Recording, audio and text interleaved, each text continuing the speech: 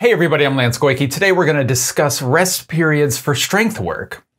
So the first thing you need to ask yourself, if you don't have this little rule that you read in some book or on some article somewhere, the first thing you need to ask yourself is, what is the purpose of your training? So if you're training for strength, I need to just sit back and logically think, not even physiologically or anything. What is the purpose of my training? What rest period will help me achieve that training goal? So if I want to build strength, I need to think, okay, how can I stress my strength maximally?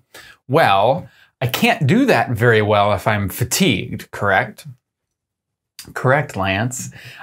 Yes. So what we need is a rest period that is long enough to minimize the amount of fatigue that is accumulated. So with any, training session, you're going to get fatigue that happens even if you rest 5 minutes between your sets, right?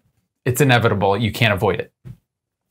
But what I can do is I can maximize the amount of recovery by implementing rest periods that are 2, 3, 5, 10 minutes long, depending on how strong you are and the amount of neuromuscular involvement that you have in your exercises there.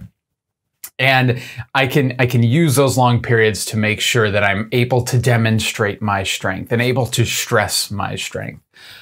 So big ideas here, like from a physiological standpoint, is there's not a whole lot of local muscular fatigue. That's not the name of this game, right? When I'm doing a strength activity, I'm not primarily using that lactic anaerobic energy system. I am primarily using my alactic anaerobic energy system. So I don't get as much fatigue accumulating, during the set, but I still need time for that alactic system to replenish itself, for the aerobic system to help clear out byproducts and to help reestablish a like energy balance kind of idea in this local muscular pool of energy.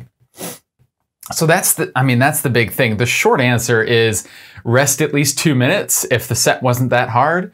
Rest 10 minutes if you're super freaky strong. And for most people, rest like 3 to 5 minutes.